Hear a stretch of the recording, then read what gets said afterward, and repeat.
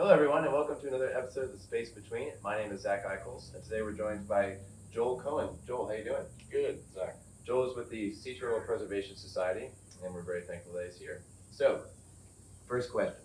Tell us a bit about your organization and what you do. Sure. So we are the Sea Turtle Preservation Society. We're a 501c3 nonprofit, and our mission is very simple. It's summed up in one easy to remember sentence, which is helping sea turtles survive. Okay. While that sounds simple, it covers a lot of programs that we do in Brevard County, including stranding and salvage. We are one of the only groups in the county to respond to injured or dead sea turtles. So we get trained annually, and there's state permits to handle all that, so that we can respond to all the turtles that have needs here. We also have nesting surveys we do in Cocoa Beach, where we catalog every single crawl, whether it's a false crawl or a nest. We mark 20% of those nests so they can be researched later. We also do a whole lot of education. That's our main focus, is educating the public on the nuances of living, recreating, working in an area that holds a whole lot of sea turtles. We're vital to the world sea turtle population, Brevard County is. So our main goal, we can get into numbers shortly, but our main goal is we're at the friction point where the rubber meets the road, where there's a lot of people and a lot of sea turtles, and we're growing. So our organization's goal is to educate the growing number of people about where they live and what's here. So we do that with night walks. We take people to see nesting moms. We do that with educational presentations to schools or local places like this. We do a bunch of outreach directly through teachers. We give them turtle trunks where they can actually get curriculum and educate the students. So we do a whole bunch of things to help sea turtles survive. Wow, very cool. So when does sea turtle season begin, and how long does it go for? Great question. So you'll hear a lot of dates for when sea turtle season is, but sea turtle season really is when the first sea turtle shows up on the beach each season to lay eggs, and that is happening earlier and earlier. We're seeing leatherback starting to come up in February. Wow. So technically sea turtle season is this year, or the last several years, February through till the last turtle, which can be November, believe it or not. They have a long season. I was going to say, it's most of the year. Yeah, the lighting ordinance, the one that's called sea turtle season often is really the lighting ordinance. And depending where you are, in Brevard County, the lighting ordinance is from May 1st through October 31st. But obviously that misses the first couple of months. So Satellite Beach, I believe Cape Canaveral have their own lighting ordinances, which are better, which I believe start March 1st. So generally, what species of sea turtle nests along the beaches of Cape Canaveral? Yes, so we are in Sea Turtle Central, and it's a very interesting place, Cape Canaveral, because so when we talk about sea turtle nesting numbers, we talk about Brevard County, but if you live here or just visit here, you can see there's a lot of people here, Cocoa Beach up to Port Canaveral, and then north of Port Canaveral, where we have the Canaveral National Seashore, we have much higher nesting numbers. We have they have over 5,000 nests already this year, just on the Canaveral National Seashore. So it's really interesting to see where all the people and the turtles all exist in the same place, and all species of sea turtle that are in our waters. So generally, what species of sea turtles nest along the beaches of Cape Canaveral? Yes, so in the world, there's only 7 species of sea turtles. We have 5 of those species in our waters, meaning they either migrate or live in our coastal waters, either in the lagoon or around in the reefs. And 4 of those species regularly nest. Loggerheads are our #1 nesting turtle. Greens are rapidly catching up. Leatherbacks and Kemp's Ridleys. So those are the 4. We used to have hawksbill turtles. They've dropped off and haven't been spotted in years, but yeah, 4 to 5 species nest regularly on our beaches. So by extension, I'm guessing Brevard County is considered a hot spot for sea turtle nesting. Yes, absolutely. Brevard County sees, last year we had the highest number of loggerhead nesting in the entire state. Wow. And really in the United States and the world.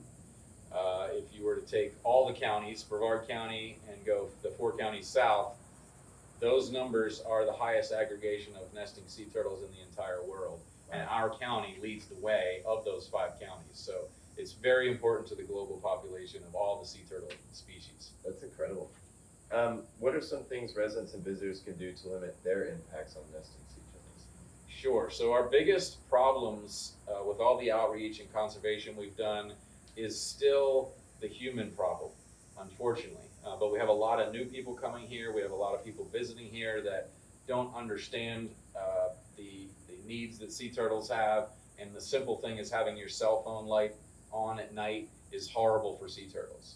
So it's very well known, it's very well researched. If you have a cell phone light on, it can deter moms from nesting. So if a mom coming up to nest sees a light, she can easily turn around. And then what's really bad, what's really been a growing problem is disoriented hatchlings. So hatchlings are the little baby turtles that come out of the nest when they're ready to emerge. So after they incubate 45 to 60 days later, if everything goes properly, they crawl up out of their nest and they would go typically straight to the ocean. But a light on disorients them, and then they get misoriented and crawl towards that light, thinking that's where they're supposed to go. And then they're on the beach longer. They'll crawl north, south, or west, everywhere but the ocean. They're open to more predators, and they also, this is what started our organization, was realizing the effects humans have on nesting turtles. Our organization was founded because of loggerhead sea turtle hatchlings that were crawling on A1A and getting run over by cars because they were crawling towards a light. That's still a problem. We still have people every night that come down on the beach with a cell phone or a red light. All light is bad for sea turtles. It's actually illegal. That's what the ordinance is. All light is illegal. Red light, white light. You're not allowed to have any light on the beach, artificial, because it negatively impacts turtles. And we know this without a doubt, that it negatively impacts turtles. So what should someone do if they come across a nesting sea turtle or a sea turtle nest or even baby sea turtles? Sure. So there's a lot of normal things you're going to come upon that you don't have to do anything about.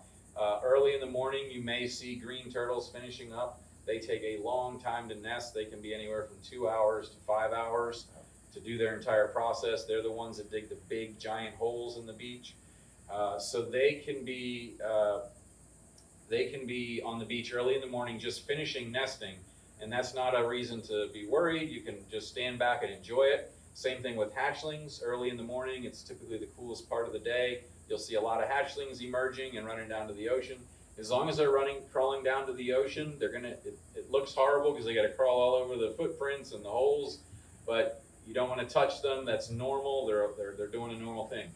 If you have hatchlings not going towards the ocean, or say they're getting predated by birds, or you'll see a dog digging a nest up. This happens every year also. Dogs dig nests up, off-leash dogs. Then you want to call our hotline. If you see a turtle stuck, we have a lot of turtles the last 2 years getting stuck in dune crossovers. So the steps that go over the dunes, which are very important because we don't want to walk on the dunes, they're vital to many things, including turtles. But we've had turtles stuck in there.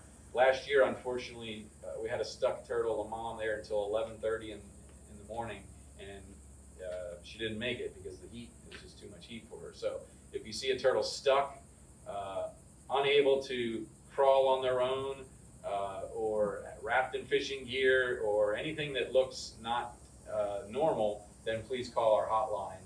And in Brevard County, that is 321-206-0646.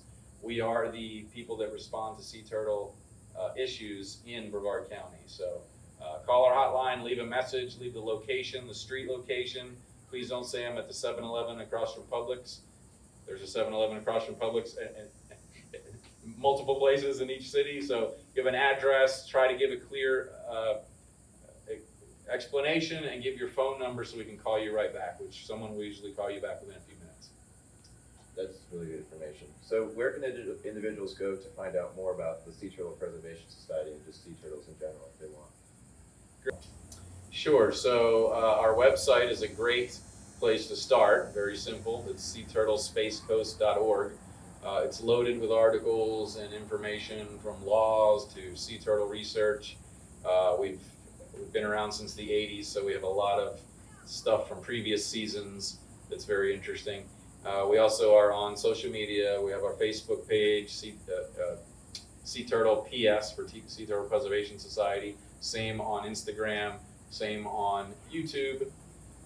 We also have have 2 stores, 2 locations locally. We have one at Port Canaveral, and then it's called the Turtle Nest. It's a small kiosk with a lot of cool turtle stuff in it and life-size skeleton. And then we have a brand new education center we're very happy with and proud of and want to get the community to come visit. And that is at our Indy Atlantic location, which is 111 South Miramar Ave, Indy Atlantic, Florida, 32903. We have life-size turtle models, we have skeletons, we have videos, we have the nesting process at night. We have a mom nesting at night that we did a whole video on explaining each behavioral process of that. We have interactive games for kids. We have a nesting model. We have an actual nest model inside of the whole nesting cycle model. So it's a great place to come, and it's a family place to learn all about sea turtles. And we're proud and happy that we just finished that. Very cool. That's awesome. Well, thank you so much, Joel. I think we're looking forward to you coming to a future Friday Fest. Yes. In August. Yes. Okay. Very cool. Well, with that, everyone, thank you so much for joining, and we'll see you next time on The Space Between.